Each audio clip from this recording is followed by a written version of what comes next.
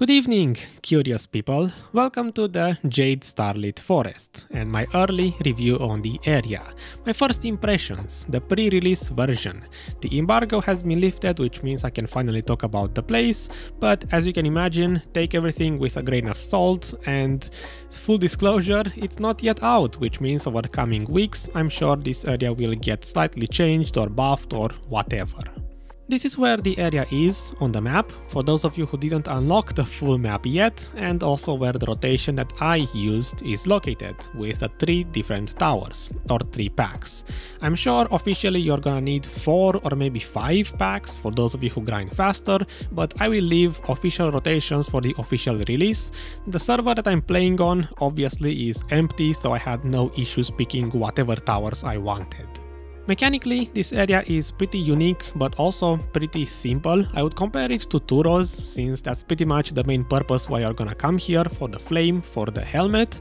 The monsters are split in 2 different types. You have the normal ones with a red name, and the slightly elite versions with a blue name on top of them.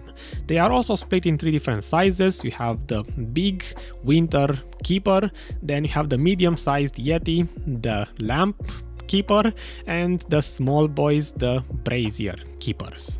Why am I pointing that out? Because the bigger they are, the more trash they drop, and the bigger they are, the slower they die. Essentially, they are tankier and they drop more trash. Each pack or each flag only has a couple of monsters, so mob density is very low, but they are very tanky, and the blue elite versions spawn sometimes. I would say it's a 50-50 chance.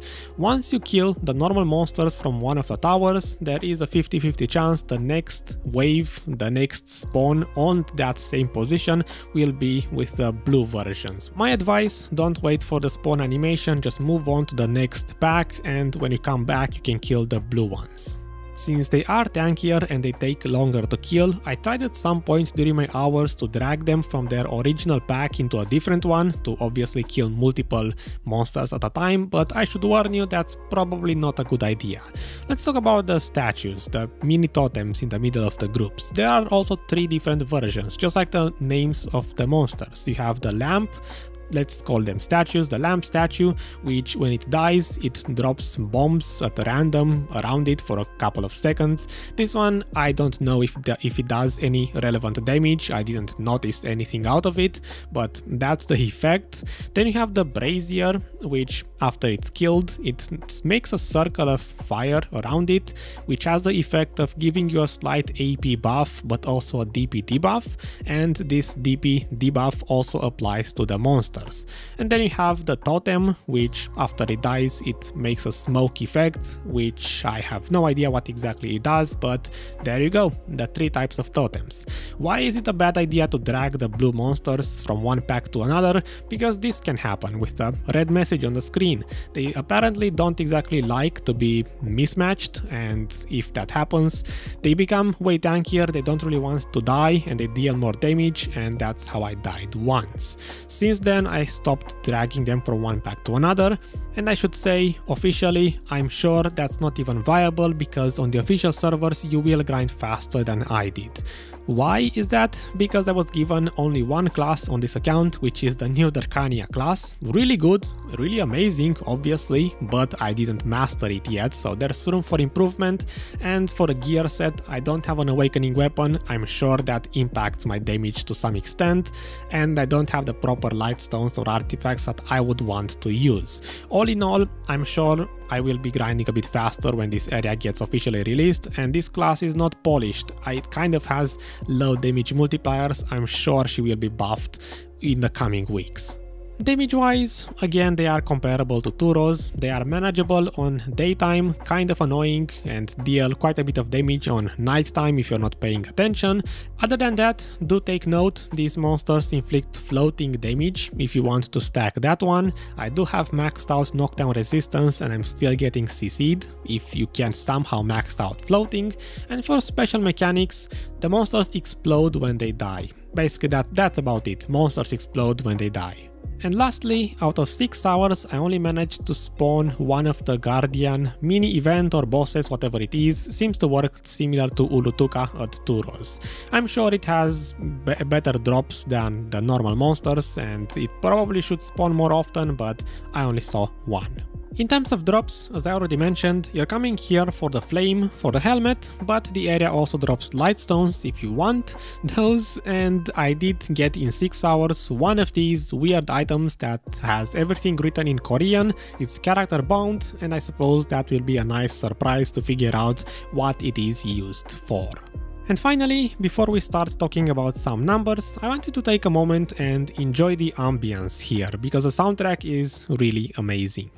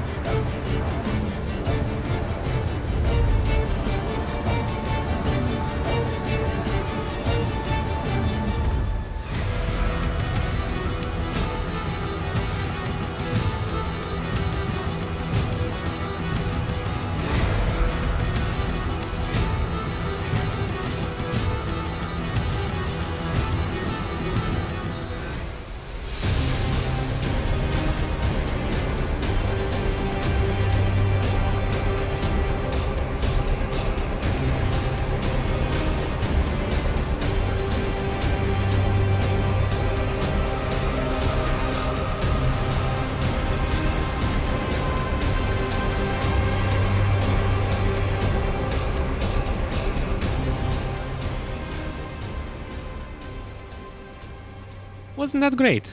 Are you in a happy mood now? Because I'm about to sour it. This is the result out of my 6 hours. I stored everything in that bank and at the first glance, as you can already notice, I didn't really get much. After placing everything in Excel, you could call this the conclusion with not even 200 million silver per hour profit, but let's be honest, this is not official. The unknown item, I have no idea what it's used for, I cannot even value it. I didn't value the lightstones or the artifacts.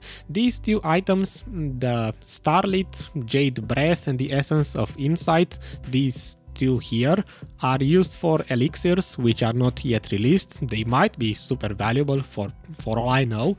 And the embers used for the helmet, I value them at 20 million silver each, similar to the Turos version, because I imagine the helmet will also be capped at 2 billion silver on the marketplace. That all being said, I mean, it's like Turos, don't expect to make huge stonks here. I personally, as a prediction, believe 10,000-ish trash per hour will be what most people will achieve on a yellow loot scroll. I should have said, this is my baseline.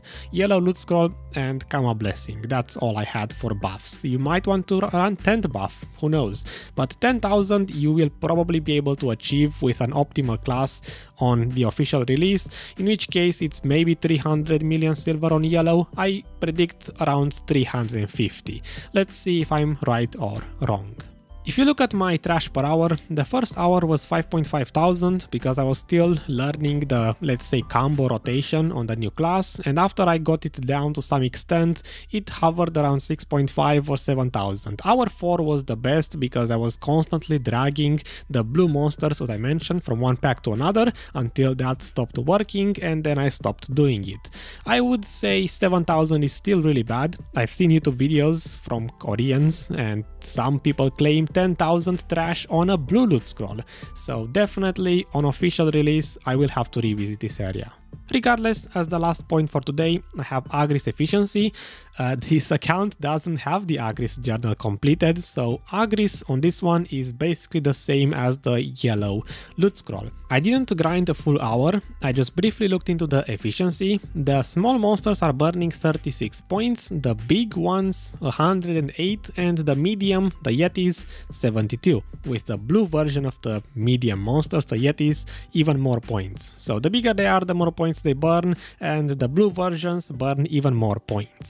All in all, I spent 15 minutes, I burned this amount of points, almost 8,000, and I got this amount of trash, which results in this conclusion. Almost 11,000 trash, because remember, it's supposed to be better if you complete the journal and you use a blue loot scroll on top of that, like always.